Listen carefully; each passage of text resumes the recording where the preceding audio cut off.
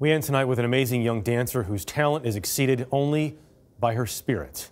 Dean Reynolds has Ava's story. With each leap and landing, each twist and turn, 10-year-old Ava Blaser tells us an amazing story, her own. Tell me what the best thing about dancing is. It gives me something to look forward to, like during treatment. Treatment for cancer. There's a new lesion. Jennifer Rychek is her doctor. The fact that this kid leaves the hospital and goes to dance class is unbelievable.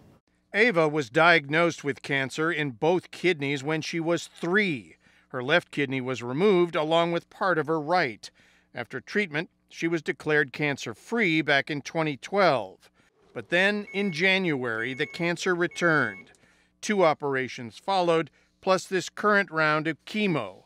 And yet, she's not letting a little thing like cancer slow her down. How can you possibly do this? I don't know, I just kind of like push myself. She won a dance competition 3 weeks after surgery, a second with her sister Emma in May. She had chemo yesterday, but said she'd be dancing on Saturday and heading to Hollywood for an awards show next week. Is that remarkable to you? Yeah, it's crazy. Her doctors think Ava's cancer is curable and her family is hopeful. Angie Blaser is Ava's mother. I expect the best outcome, but I have to let her live her life. For now, she wants to live it doing what she loves.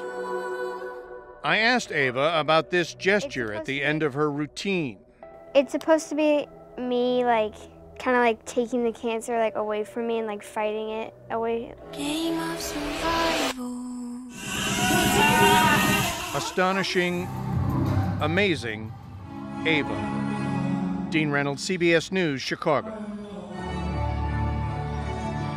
Fight it always, Ava.